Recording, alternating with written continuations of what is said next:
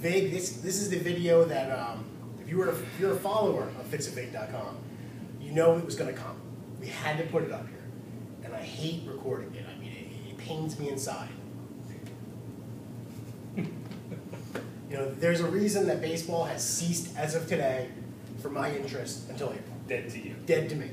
You know, I'm that classic Homer fan that, you know, once my team is out of it, I do not watch.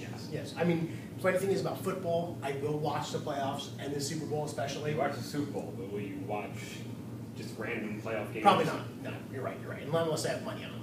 But as far as baseball, done to me. You know, I think there's still a couple teams in it. Dead to you.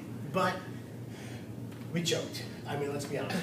Detroit didn't win that series. We lost that series. A lot of issues, big bats, top pitchers not really pitching like aces. I mean, just throw me out some ideas on why we lost that series. Detroit's a very good team. Detroit has at least one automatic Hall of Famer with the bat. One of those guys that you can't get out if he's on, Miguel Cabrera. Right. Or you can get him out, but he's going to hit a rocket somewhere when he's on. Kind of like a Manny Ramirez. Gets himself out. Back when Manny was Man Ram. Great team. Obviously, they have dominant ace in Verlander. I think they have a great bullpen. Their closer hasn't blown a save all season. But I do have to agree that the bats just did not show up. And it wasn't from the standpoint of they didn't just not get hits. They went down with epic strikeouts. Right. Bases loaded, 1 out strikeouts. We're talking A-Rod, we're talking Teixeira, we're talking Swisher, basically the heart of the order. Robinson Cano had a huge game 1, so you know he probably hits 4 something for the series. But did he impact the rest of the series? Probably not. No, he had a solo homer in game 5, but exactly. If you look at the A-Rod, Teixeira, Swisher trio, save 2009, that group. Save 2009, A-Rod had great 2009. Right. All of them, for the most part, have not performed in the playoffs whatsoever, and they're just not meeting the ball. They're going up and trying to hit tank jobs with epic failures. And that's been the knock on Swisher and Tex since we've had them, that neither of those guys have done anything in the playoffs, and we've been there every year that those guys have been on the team, and they've done nothing for us in the playoffs. We got them both in 09, Tex and Swish, right? Nothing, 09, 10, 11. Right. So nothing in 3 years. Three years. Under 200 for both of them. Right, exactly. And so we're out of it. You know, I want to get on A-Rod. He's our highest profile player. Absolutely. So, you know, yeah, I mean, he has no excuse. He ends this series with a strikeout where he just looked lost. And I think the biggest problem was, you know, as a Yankees fan, you should have pride in your players, and we see him up there killing the ball and then scoring 8 runs a game every time we play the, you know, Los Angeles Angels.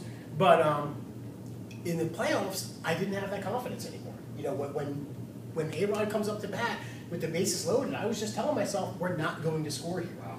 I mean, that's the problem. Is if I lost that confidence, you know, what happened to him?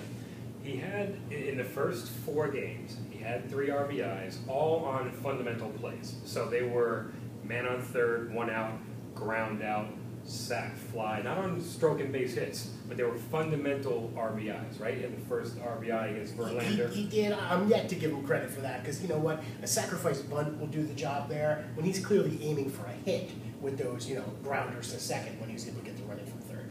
So my point is he made contact, but then as the series progressed, and you got to game 4 and game 5, I mean, bases loaded, 1 out, a huge strikeout in game 5, right? We lost the game 3-2. Right. Now, absolutely, A-Rod's got to be public enemy number 1 when it comes to this playoff series. Public enemy number 2 are Teixeira. 3 is Swish. 4 has got to be CC. He had a good game 5, but his game 2 performance or game 3 performance was average at best, not ace-like. Average at best. Not opt out of my 7-year. $161 million deal type of good. So he hasn't, generally speaking, been an ace that beats other aces. No, he's not. That's always been your knock on him. I love when we're midway through the season, he gets a couple starts in a row against the Royals, against the Mariners, against the Orioles, and he crushes them. And all of a sudden, you know, he's racked up 4 or 5 wins in a row, and then all of a sudden now he's facing Josh Beckett. Right. And boom, and we lose that game 5-2. It's a guarantee. You know, it's a loss, and that's been the problem with CeCe. And the problem is, you know, he's going to opt out now, and we're going to pay him a ton of money. Right. to bring back this guy who's got to be pushing 400 pounds now, and I'm trying to keep pace with him, and he's outgoing me in gut size. He's also got about 6 inches, 7 inches on you. At least, I mean, he's a monster. But yeah, I mean, notwithstanding, he's got to do better. And you know what? And if you look at it this way, he also gave up the winning run in Game 5. Right. He was not lights out, shut him down in Game 5. Right. If he comes in, he's lights out, it's 2-2, and we're going to extra innings. Exactly. And I don't like the way Big Trip handled that anyway. Yeah.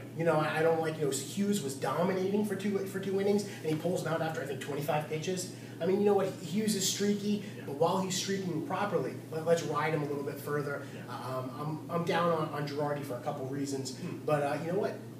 If you ask me, I mean, CeCe got the loss in that game. Yeah. So with that being said, he got the loss in that game. I think he got the loss in Game 3. Yes. And so he's 0 for 2 in the series. CeCe, A-Rod, Tex, Swisher. We didn't really see a good series. We didn't really see a good series from Jeter. Jeter had a big double in Game 4, I believe. Hit 250 for the series, though. Mm-hmm. Swung at the first pitch when Gardner was on first base in Game 5 when we needed 1 run to tie, i.e. Gardner needs to steal second, but Jeter swung at the first pitch. And Gardner was stealing and had the base stolen. Had the base stolen, boom, fly out, series over, basically. And we lost the next inning. That was in the 8th, and we lost in the 9th. Right. So you're looking at 4 bats we just mentioned. Granderson, streaky as always. What I always say about Granderson, I don't count him for anything, and I don't hit a 2-run home run, and I'm like, that's great, yeah. That's fine. It's like, awesome. We didn't say anything from Russell Martin. We didn't say anything from anyone unexpected either. No one showed up and was like, whoa, like Andrew Jones didn't come up and hit a huge 3-run bomb. And Girardi really didn't use the bench. I think, how many at-bats did Jones get in the whole series? He played 1 game. Yeah, exactly. So, I mean, our best Montero, player... He played 1 game, and he had 2 hits in that 1 game. Play the next game. I would exactly. I'd like to see you ride the hot hand a little bit there. But I get it. You know what? It's still to me. We can talk about that forever. Gardner having a good series, coming into his own. I like that. Great series, and he and Posada. Right, him and Posada were our 2 stalwarts. But you know what? When the middle of your lineup, when that Tex A-Rod Swisher thing goes to choke city, we're not going to win that series. And it is choke city because A-Rod wasn't hitting well at the end of the season. He was injured, but he wasn't hitting 111. Right. Okay. Tex wasn't hitting under 200. Swisher wasn't hitting under 200. Then they get to the postseason, and boom, they're under the Mendoza line. Right, they all drop 100. That's choke city. Yep. It's not just that you're facing good pitching. It's that when the team needs a single, you're swinging a home run, and the result is a strikeout.